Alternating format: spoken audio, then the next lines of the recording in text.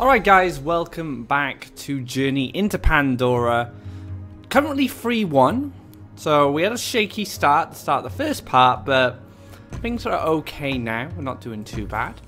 And we played a mono blue list. Now, mono blue has been pretty decent since I escaped my first loss.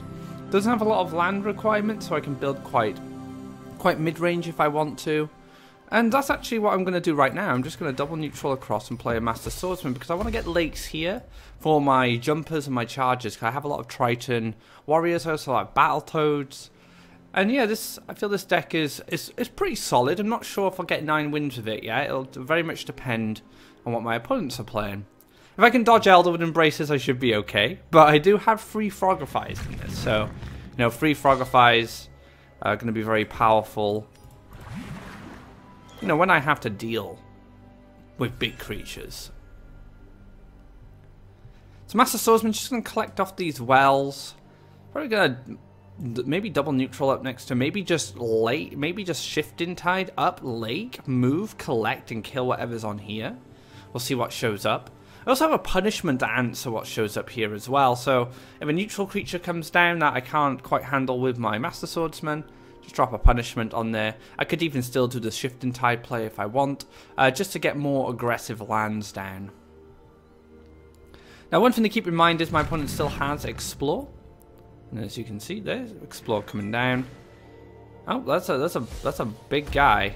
I'm gonna need a Frogify to answer that. So it looks like, this is a bit of a problem. If this did 1 more damage, it'd be fine, because I'd happily clear this because it would get no benefits, but on its own, like I said, a bit of a problem. I think I'll just take a lake and pass here. Excuse me 1 second. Just gotta turn the little heater off, it's getting a bit warm.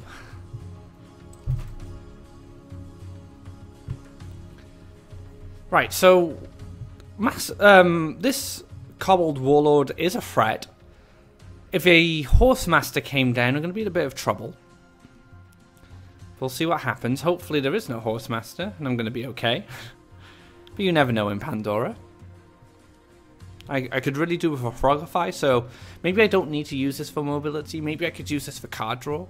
To just try and find that Frogify to take care of this Warlord.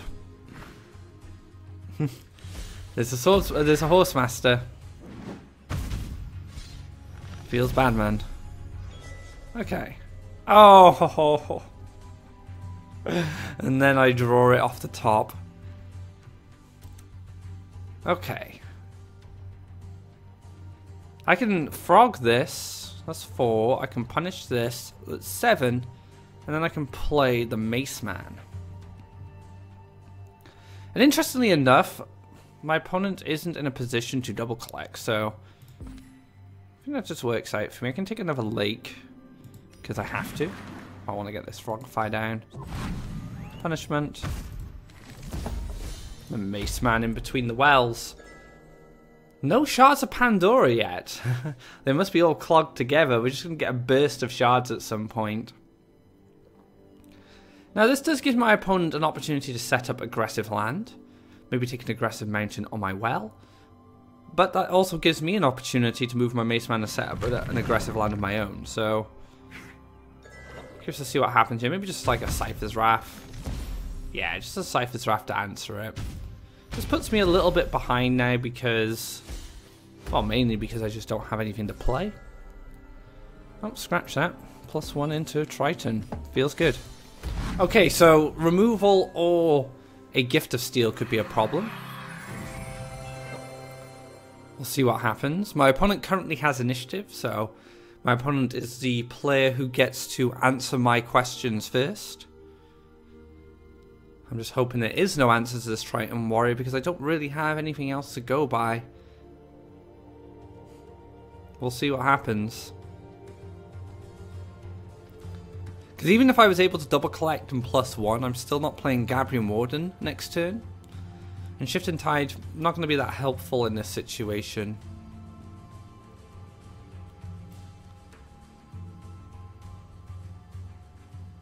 So considering what to do with the Brigand, it very much depends what's in the hand. There's a Gift of Steel, very easy decision.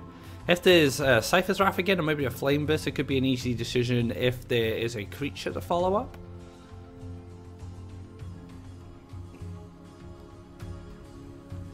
Flame Burst I think is absolutely fine here because it would deny me any Faeria collection, and the Brigand would produce Faeria from its combat ability. So this land placement is kind of indicating to me that my opponent doesn't have an answer because it's trying to stop me from developing aggressive land in that spot if I was to jump up, take the double collection. Yep, just trying to stop me from creating any land.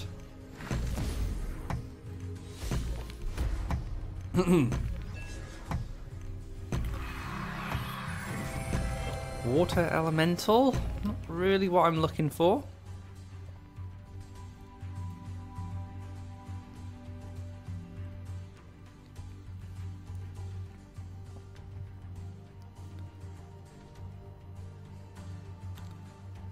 I think I take a draw.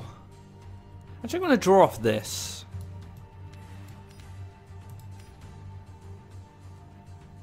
Phantasm's okay.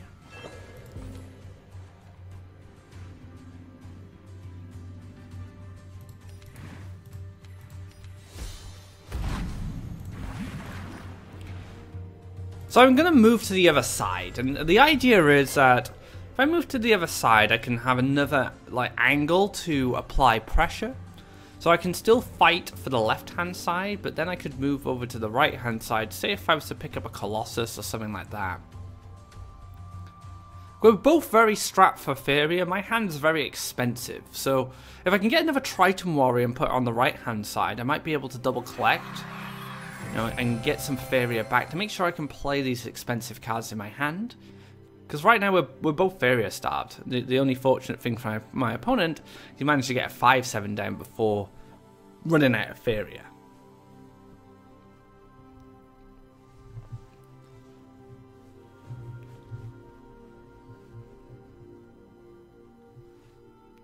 So carefully deciding on what to do here.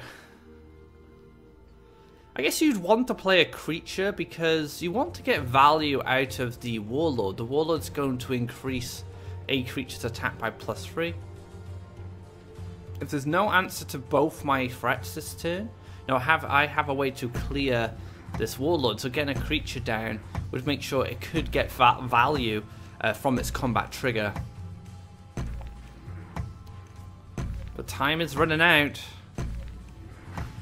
Gonna Water Elemental defensively. And there we go. So just getting good value there.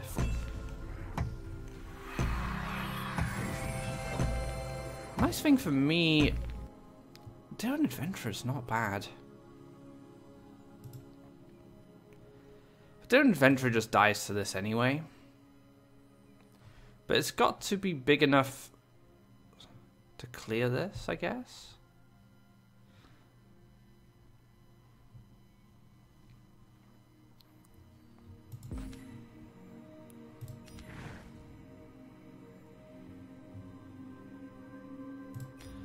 So we jump down, play the Daring Adventurer, just force these to trade more than anything. It's 4 Faeria for 4 Faeria. Oh, I could have drawn for Pandora. Clyde Machine would have made too much of a difference, to be honest. So now I'm going to be able to play these expensive cards in my hand because we're going to be gaining 6 Faeria per turn. Oh, Safeguard. That's a good one. Into an Aggro Mountain.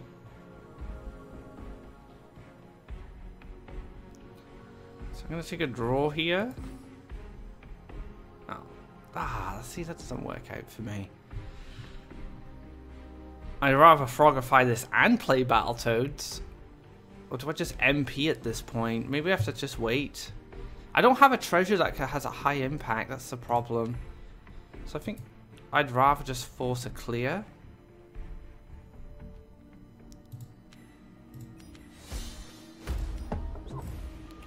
Alternatively, I could Clyde, if say the Phantasm moves out of reach, I could Clyde Machine Frogify as an option, but it's going to be very hard for me to win this now, I think. I really needed Frogify Battletoads there. I can't just Frogify and leave an empty board, it's just not realistic.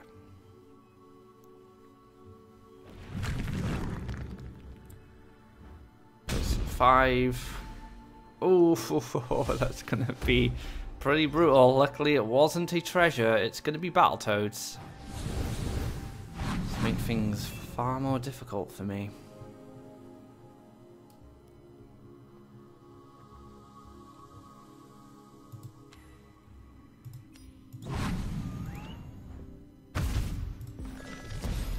Let's get some Faeria. Let's see if I can come back. It's going to be very difficult here.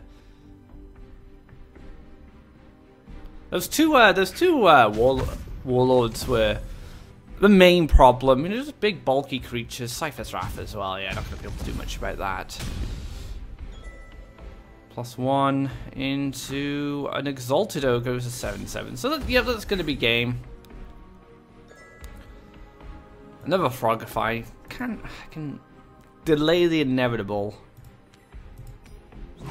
That's all this Frogify is going to do. Oh, my opponent gets another treasure as well. That's kind of sad. Oh, and another treasure. Yeah, that should just be game.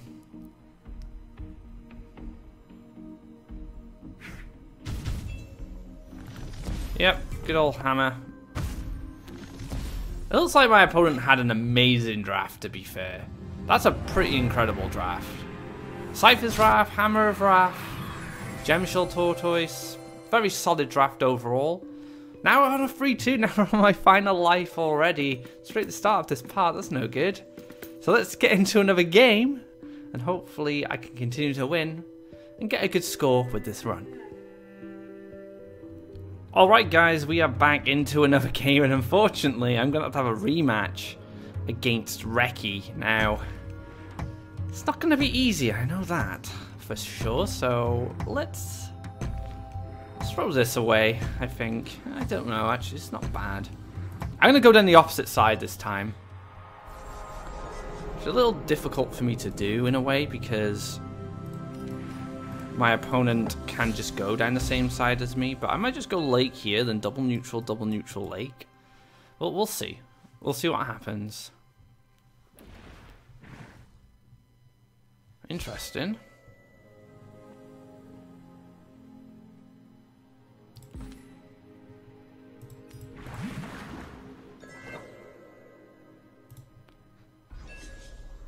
We did play Reki last game, right? Is this the same deck? Explore. Yeah, I think it's the same deck. It's just decided to aggro me this time. Interesting. Okay.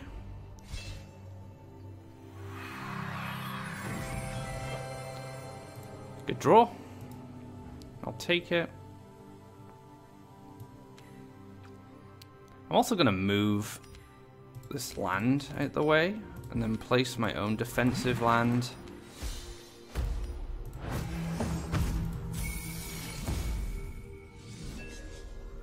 Alright, so now we've kind of got board back. We've also kind of defended quite well. See where our opponent goes next. I expect a lake to come down. Cypher's Wrath again?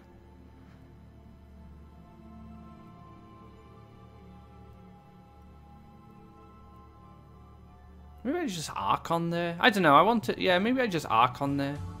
So I've given my opponent Faeria value for the Brigand.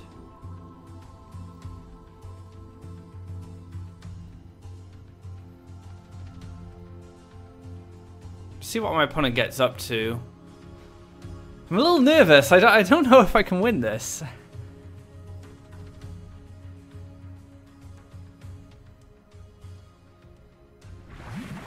Alright, getting that lake down. They're just gonna pass. Okay.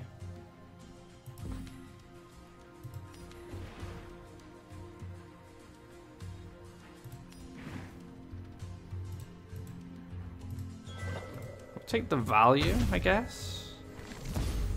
Maybe just play an Archon?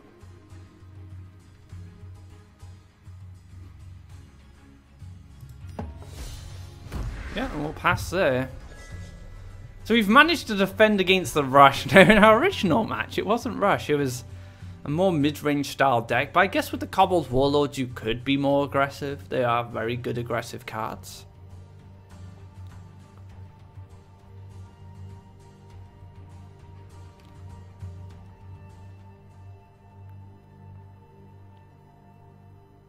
Deciding where to place the land. Maybe just try and stop me from going up. Nope, going for a lake. Into Baltos.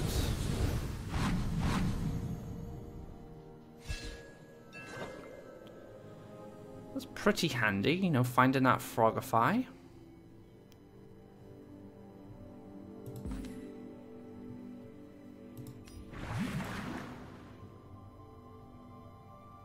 You know what, we're just going to use this, oops. We're just going to use the Swordsman here.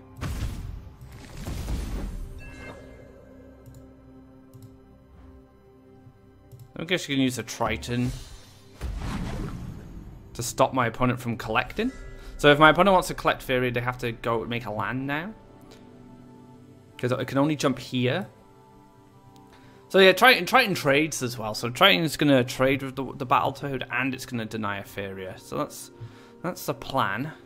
Still have 2 4/4s kind of hanging around these mountains as well. So if anything too troublesome comes up, I have the creatures there to answer it. But I also have the Frogify ready just in case I need to take care of a big threat. It's actually better for me in this situation if my opponent was to drop something massive like an Ogre Battler or, I don't know, another Cobbled Warlord. It would actually benefit me greatly because the Frogify would give me some tempo back. So I'm hoping for the big creature. Drop anything you want. You can drop a king. You can drop, I don't know. I'm happy with a big creature coming down now, just because of that Frogify.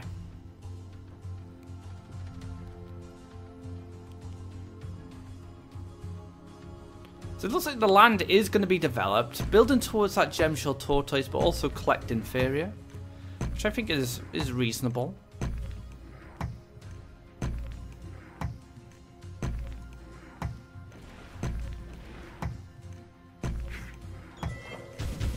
And again, like, Pandora is so far away. There we go, 9 Faeria. Feels good, guys. And another Frogify to boot. Can't go wrong with that, can you? So I'm actually going to move this here. Double neutral. Frogify. And clear. So the idea is my opponent invested a lot into stopping me from being aggressive, so I figured that it'd be a good idea to go against this plan and still get those aggressive lands down. That's the plan here, at least. So now I can get an Outland Ranger down. I can zip up here, get an Outland Ranger and Campfire, and clear out this frog.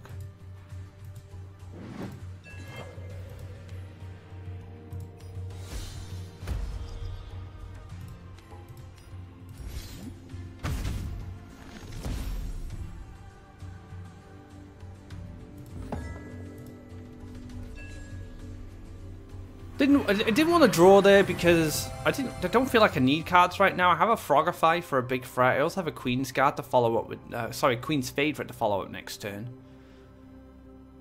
I also tried to force my opponent to build land in order to use the Battletoad to take care of my Archon.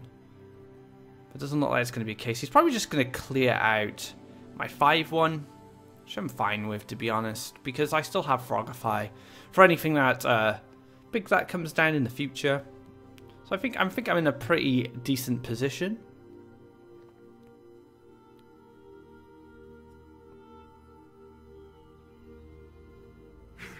Oh, goes to the collection instead. I guess he feels he can maybe Cypher's Wrath this, Falcon Dive it. Yeah, I'm just gonna Cypher's Wrath my 5/1. into a devouring plant. Actually really good in this situation. It's going to force me to come back down and finish this off to protect my Outland Ranger.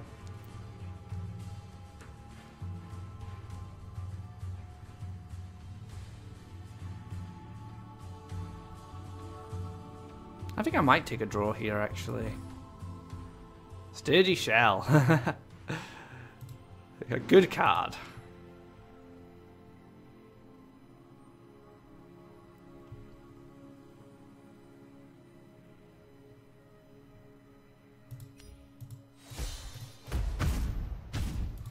So I decided on the Queen's Favourite because it does clear the frog and lives to tell the tale.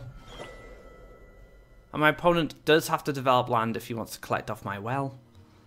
So I'm just making it a bit more difficult. The Devouring Plant was kind of annoying more than anything. It just meant I couldn't push 4 damage this turn, but it wasn't that big of a deal. The Archon was in reach, you know, I could protect my Outland Ranger, which is absolutely fine.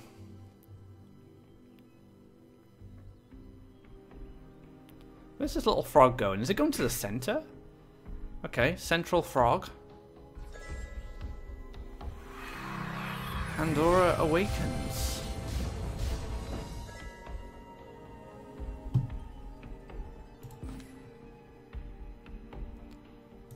Yeah, I kind of want to clear this, but I feel like I'm walking into so. I feel this is a trap. I feel like I'm being jebaited here.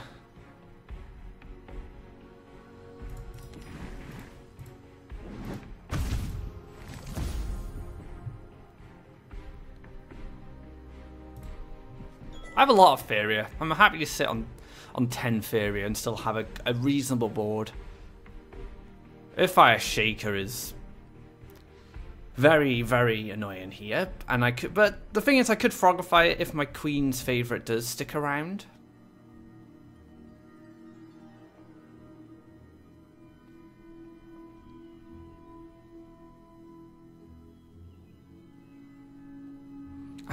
I'm actually interested in making a lake here next turn and playing a Sturdy Shell in an aggressive position so I can chalice from the palace and hopefully start pushing some damage. That's the plan, at least.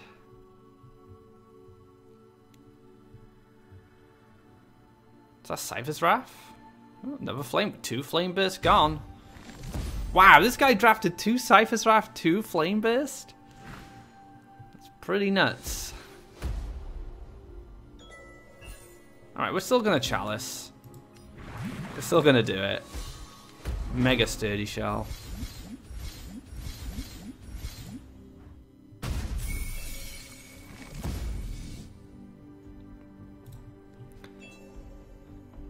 So my Sturdy Shell can't really move. It's gonna be stuck there for a while. Which is fine. It's going to push 2 damage for a turn. It's got 7 life, so it's going to be a bit of a nuisance. It's going to add up over time. I'm going to develop an aggressive Wave Crash Colossus next turn. Now you could say, why didn't you just play the Wave Crash Colossus anyway? That's a good point, but what is this Sturdy Shell going to do? Not a lot. My Sturdy Shell is not going to just be dead in my hand, and I wanted to make sure I could do something with it. That's definitely a thing. Oh, almost used the other one. It's fine.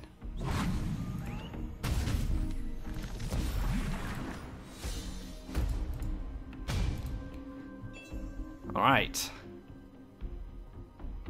There is another chalice from the palace, but I'm able to push an extra 7 damage along with my Sturdy Shell next turn. Getting punished.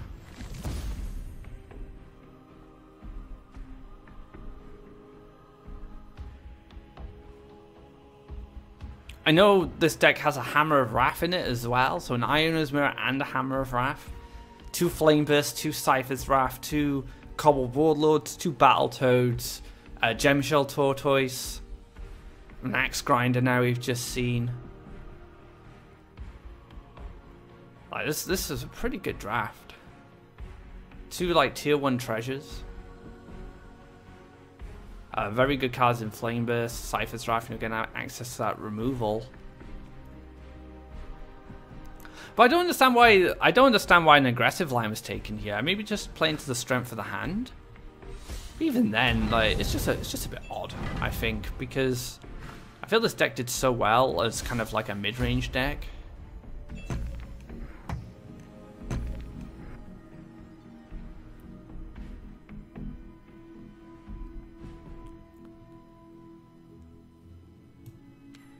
Right, I'm just gonna... Yeah, I'm gonna shift and tide this out of the way. So I can push 7 there. Oh, I should have maybe went for a draw first. Yeah, oh, draw last. Feels good, man. I'm gonna put a Mace Man here, and then we're just gonna put a little jumper. Just something to clear out the taunt. That's why I played the Triton. Because the taunt wants to move back and stop my Colossus. I can just clear it with the Triton, push another 9 damage, and go from there.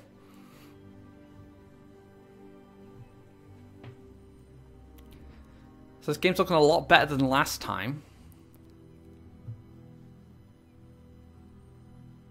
There is a Chalice from the Palace, so a good Chalice here could maybe allow the Defender to clear the Colossus, or at least clear the Warrior.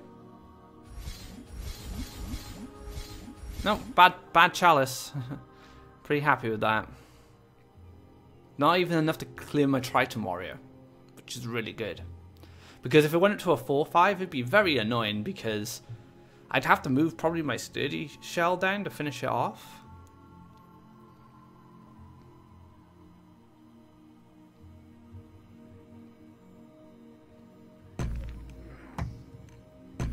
We'll see what happens. I'm just gonna hit my Mace Man.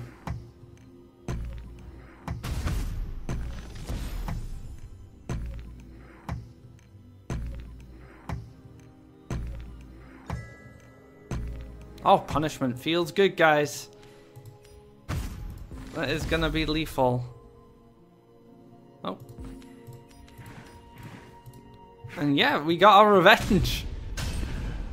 Took our revenge on the deck that beat us in the first match of this part.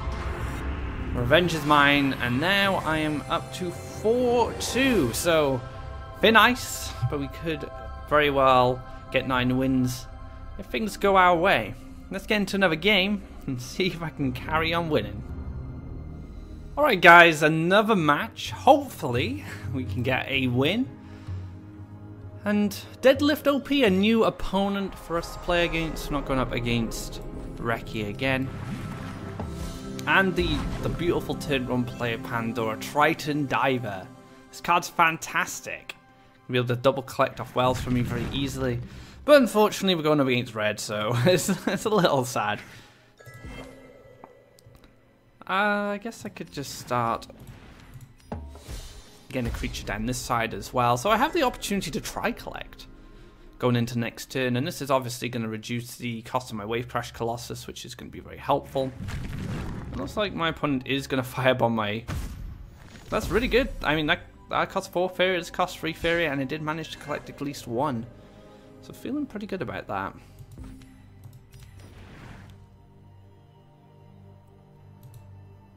Yeah, I'm just going to move up here. So I'm playing very aggressively, as you can see. Just because I have the Phantasm, I just have such a good way of making things very awkward for my opponent. You can see my opponent playing very defensively in response. So I'm going to just double neutral across here.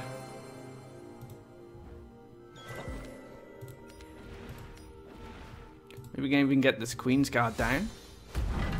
Because next turn I gain 3. I should collect off the left-hand well, unless that gets removed, and I can make a lake and I can Phantasm. That is the plan.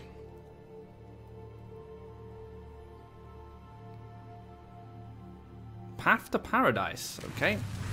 Into a massive Tiki Caretaker. A 5-3. And an Elderwood Embrace. Yeah, that's a big Tiki.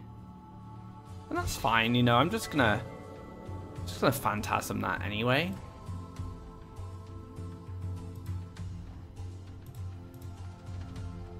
We'll build a lake. We'll build a lake here.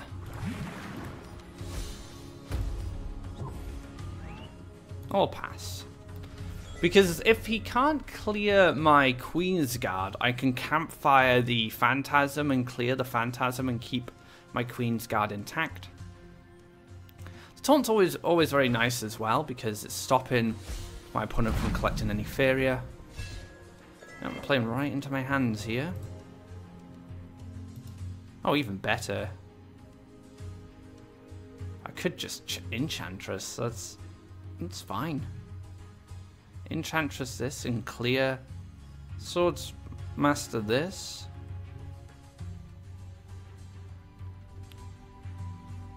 I mean, I could actually just throw my 5/5 at this so I can push damage. What's going to be the best way to do this? I don't know. I kind of like just going for the campfire anyway, simply because it will allow me to keep this at full, and then I can use this as a way to clear a threat on the follow-up. I don't even need to clear this. This can't attack. It's just stopping me from going in. So yeah, I think I'm gonna go for an Outland Ranger, and we're 2 shards in. Do I go into double collection? And if I double land here and I collect 2 Faeria, I think I'm fine for that.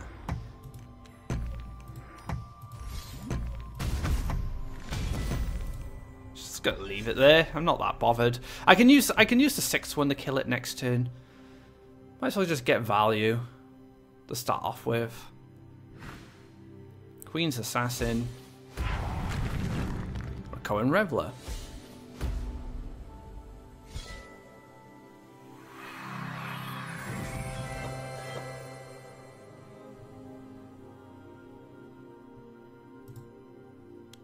Collect, clear, move back, clear, Triton Warrior.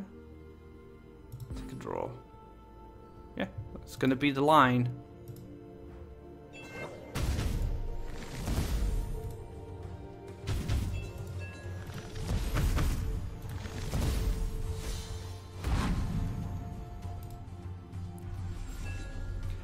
So the Outland Ranger might not get much Faeria, actually. It might not have been worth building into the wells there, but you never know. Like the thing with Pandora shards, you never know when they're gonna come. Like we had 2 games where you barely got any Pandora shards. So if I could double collect from there for a couple of turns, it's generally worth it. I know some people strongly disagree with that, and that's fine. But it's not exactly like I'm in a losing position. I don't feel like it's going to have a tremendous impact on the game right now, playing it in this way. Just going to play a warrior. Just completely trying to block my opponent from developing any pressure at all. I want my opponent to be defending until I win. That's the plan. We've already seen 1 treasure being used, so I do have the Earthfire Shaker as a way to deal some damage at least, or maybe even clear some threats.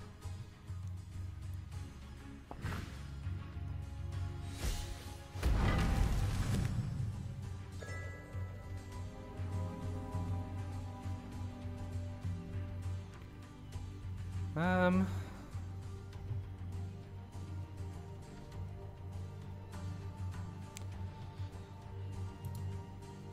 think I'm just gonna do this.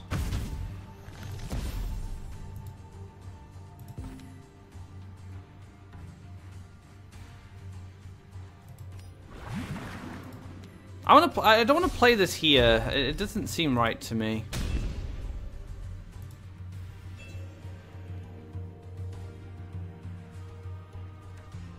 Oh, did I have lethal there? Yeah, I had lethal. I had lethal with the Earthfire Shaker, so what I should have done is ran the Outland Ranger into the Wood Elemental, Earthfire Shaker, deal the 2 damage, and then finish him off. So I did miss lethal there. It's a little sad. I won't miss it this time.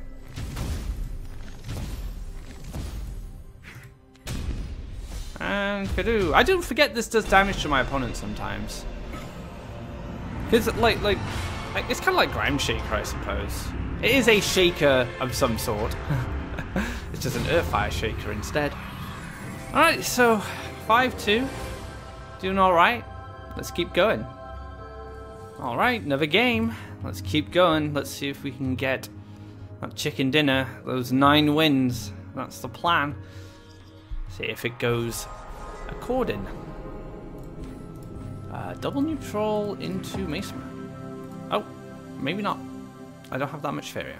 Double neutral's fine now. I can take a lake here into Mason Man, and then I have my Triton Warrior Lake. To Wood Elemental.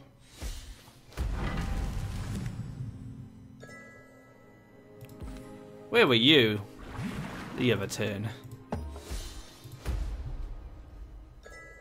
So Mace Man going to be pretty good against the Wood Elemental.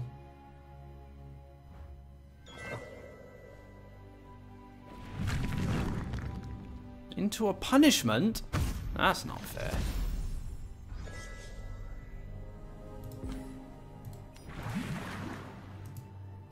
I think the Warrior's better here because I can jump to this spot if I need to clear the Wood Elemental, or I can jump over any blockers that come down. Oh, power-ups are so strong in Pandora. Very difficult to deal with.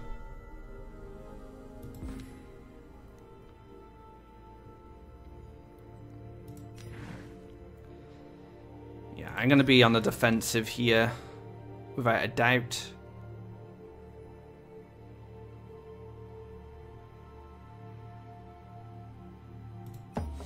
Let's just get these two to trade off. Hopefully there's not another power-up.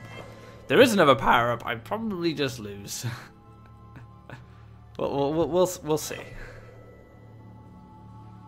I'm gonna trade. Okay, I can maybe come back a little bit. Oh, he's dashing.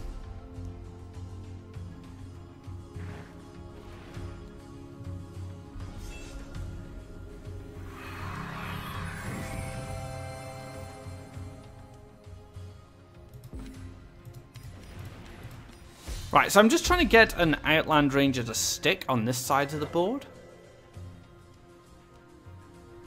If I could, I just need to collect a bit of Faeria. That's my problem right now. There's going to be an aggressive line built here, which is not a lot I can do about, unfortunately.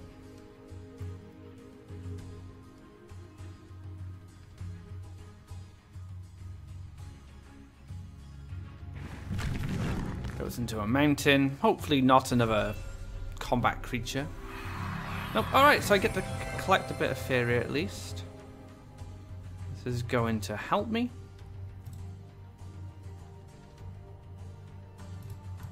We're going to campfire this so it can at least trade with one of these, and then we'll go for the Archon.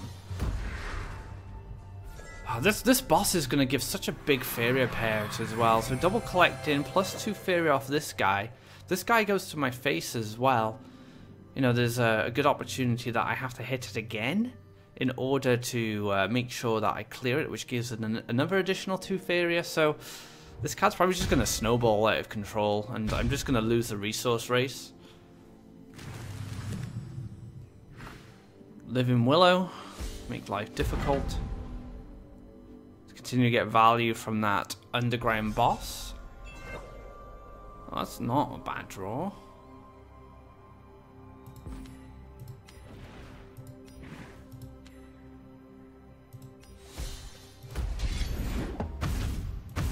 Not a great draw. My opponent's on tons of Faeria.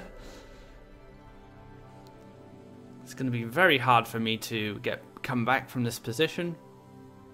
I do have a Frogify at least. I was face to place here. Nope.